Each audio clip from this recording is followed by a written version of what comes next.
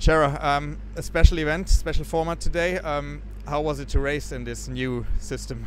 Yeah, incredible.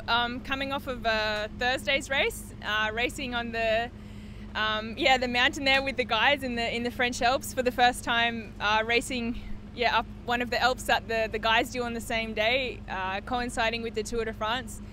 It was a UCI race on Thursday. Today was a bit of a fun hit out, but yeah, incredible, I think, for women's cycling. Annemiek won both days. I think everybody expected her to win again today. How was the race going on for you? You were in 5th place at the start, trying to chase the other three, or how did you race it? Originally we were going to work together, but one of the Italians had a different idea, so we kind of changed tactics. I think they changed tactics, or she changed tactics a bit on the day, and in the end I think we were all just riding a bit of a pursuit ourselves.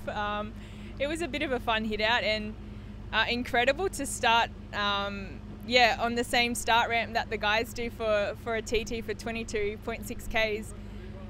It was a bit of a fun hit out today, I guess. Do you think this format has a future? Do you think a pursuit like this is something that works?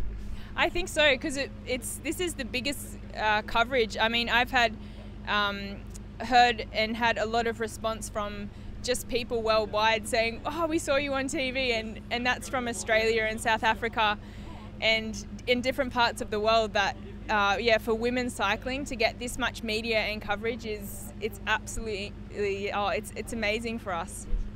I'm happy that you're happy, and see you at the next races. Thank you. Cheers, no worries, thank you.